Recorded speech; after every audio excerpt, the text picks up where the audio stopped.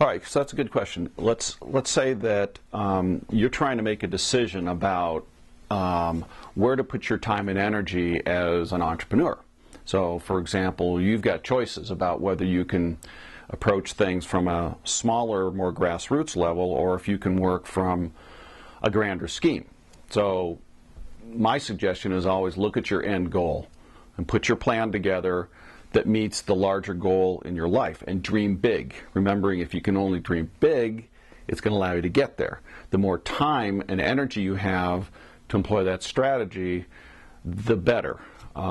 With some caveats, it's just don't waste your time.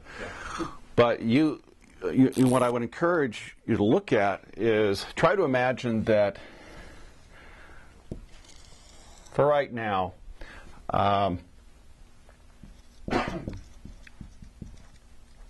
if we have, this is your level of experience and the value you bring to whatever enterprise you're doing, and if this is time,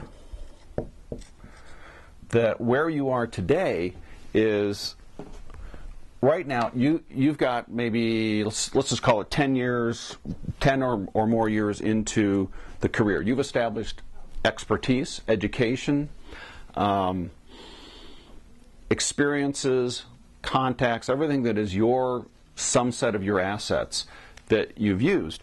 Well, so experience and value right now, if this is today, try to imagine that let's just say you're about halfway. And this is expandable as far as we need to go. But over time, you're saying, where should I put my time and energy to get the greatest value? Just realize that this is going to be an arc at some degree going up. And let's just say that this is your goal right here, whatever that might be, that your decisions along the way can't always know where you're going to be right here, because you haven't experienced the time and had the experiences to let you know where you're going. But what you do know is you take one step and you do one thing. That one thing allows you to experience yourself, build yet one more piece of experience that allows you to make the next decision, which lies in here. So we can't know what's beyond step one. We can only imagine it. So when you're doing your planning, think of it this way. I know who I am. I'm looking at goals that express the vision of what I see in my life. I can take one step at a time, and then I've got to allow some intuition to happen that allows me to see what are the new possibilities and where I go next. So your plan's got to have that flexibility to it, where you're going to kind of move step at a time. It allows synchronicity to start playing with it, and it does.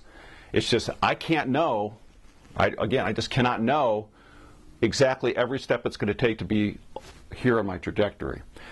So what I encourage someone who's an entrepreneur that is trying to figure out where their strength is and where their niche is in life is that you have to start building experience along the way. And as you go, this plan will start to move, but you'll still be heading in the right direction.